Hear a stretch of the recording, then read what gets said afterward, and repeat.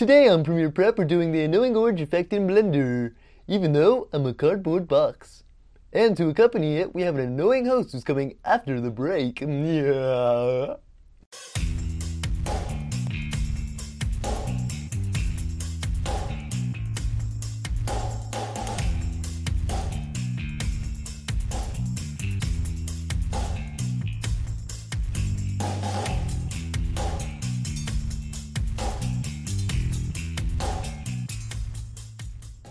And here he is, your annoying host, Micah Pendleton. Yeah. Hey guys! Cardboard, I told you not to announce me like that. But it was funny, and it went with the episode. Fine. Just go though, because this is where I take over. Fine, but you'll thank me later for the awesome entrance. Maybe, but not today. Let's get into the episode.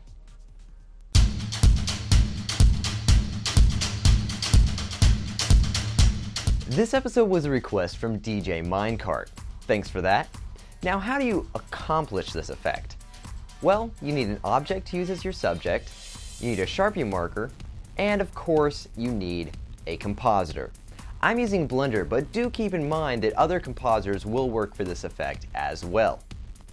After watching many episodes and behind the scenes of the annoying orange, I noticed a few things. 1. They seem to use only one eye duplicated to be both. Second, when filming the face element, they put a tracking dot on the nose and the forehead. Also, evenly lighting the face is very important. You want to make it look almost flat. For my test shots, I didn't really do this. A ring light would probably be very useful for this, but I don't have one. So to do this, you'll need two footage elements, the object in its setting and the face element. Just sit down in front of your camera and do your lines. Not anything complicated. Now that you've shot your footage, you'll now jump into Blender. You first want to make sure that all of your render settings are correct. Not doing this can cause many problems down the process. I've gotten many questions with problems that to fix it only took setting the render resolution correctly. Now, let's open up Blender. Go to the movie clip editor and drag and drop your footage right in. I tried tracking the dots I put on my face, but the eyes and mouth were not sufficiently still. The best way I found to do it was to track the inner corners of the eyes. So add a track to each side and track through and stabilize like I showed back in this episode.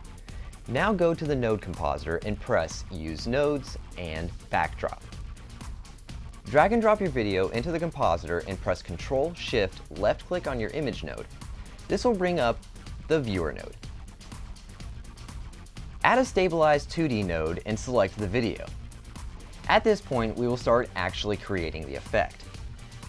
Go to the UV image editor and in this little view selector, select viewer node.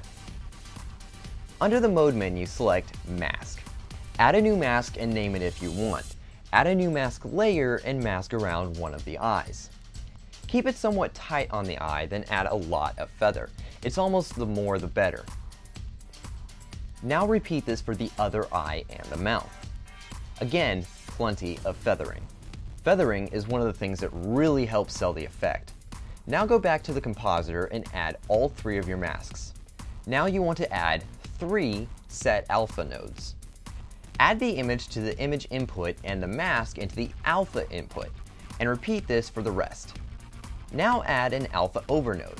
Input 2 of your elements and select Convert Pre-Multiplied. Add another alpha overnode and combine the elements on your first alpha overnode with your one remaining element. Now you have a face with no nose. Something that is a major part to making it look like the show is having the eyes really close to the mouth. So add a displace node in between the set alpha node and the alpha overnode for one of your eyes. Then position the eye down to the correct place. Now do the same for the other eye. Moving on. You want to add your background plate and add the face on top of it using another alpha overnode. Now add a displace node in between the last alpha overnode of your face and the alpha overnode you just created and position your face correctly. You may also need to scale it up or down. Last thing to do is color correct. I'll leave the specifics up to you because your shot will need different color correction than mine does. But one thing I really want to show you is this awesome trick I learned from Sean Kennedy at one of the Blender conferences. Add an RGB curves node, isolate the red channel in the viewer, and select the red on the node. Play with it until it fits flawlessly into the object. Now isolate the green on the viewer and select green on the node. Do the same for it.